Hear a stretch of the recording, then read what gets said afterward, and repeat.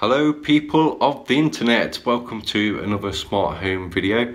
Now some of you who've watched my previous videos will know I've got some Ikea Tradfri smart bulbs, and this video is about how you can control them using the Echo Dot, using the Alexa commands, or with the Google Home, saying hey Google, turn on my hallway lights for my example.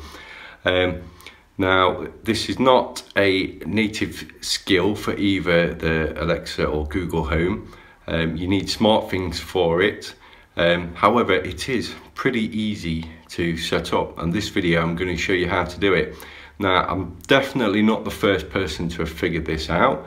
There's loads of forums with posts on how to do it on the internet. You can find them with a quick Google search.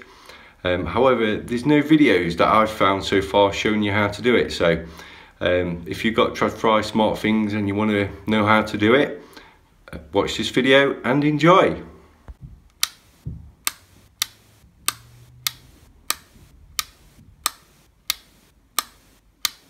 Okay, so the first thing you need to do is start up your SmartThings app and go on click to add a thing. Now once you've clicked on add a thing, it will start looking for devices. Now you need to go and turn your Tradfri light on and off 6 times really fast, and when you're done, leave it on and the bulb will flash. That's when it's kind of it's reset and it's sending out its Zigbee detect signal. Once you've done that, SmartThings will detect it, and then you can name it whatever you want. I called mine Tradfri bulb 1 and Tradfri bulb 2 in this example, and once you've done that, you can then go on to the next step. Okay, so once you've got your device detected, what you need to do is come over to this page on GitHub. I'll include the link on this in the video description, but basically what this is some code by the user Edvald Eysteinsson, which is basically a device handler that he's created for the Ikea Tradfri. I've got no idea what any of this does, but trust me, you don't need to. All you need to do is copy and paste this code into a SmartThings device handler. So once you've got that, then you need to go to your SmartThings kind of developer area, if you like. Okay, so you need to come and create a new device handler. Now this is on the smartthings.com page. You need to log in and come to your page on here, click on my device handlers, and then click create new device handler. Now on here you click on the from code tab, and the code we've just got from the other page, we just copy and paste it in here, then click create. When you're done, hit create, and there we go. Just hit save and then click publish and then click for me, and you're done on that page.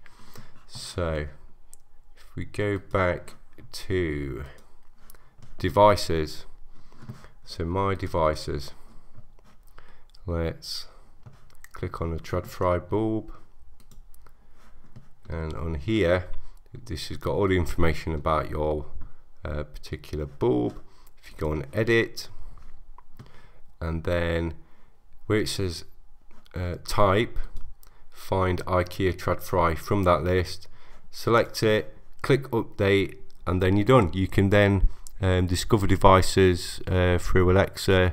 You can refresh your SmartThings set up on Google Home, and then you're good to go. You can control your Tradfri lights. Alexa, turn on the hallway light. Okay. Hey Google, turn on the hallway lights.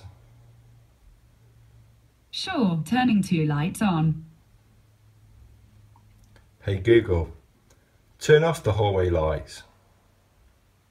Sure, turning off 2 lights.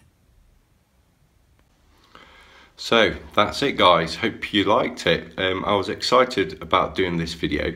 The main reason is because the Tradfri bulbs that you get from Ikea are pretty cheap compared to its competitors. So you can get a basic bulb for £9, and you can get some packages with motion sensors and dimmer switches and remotes, etc. as well.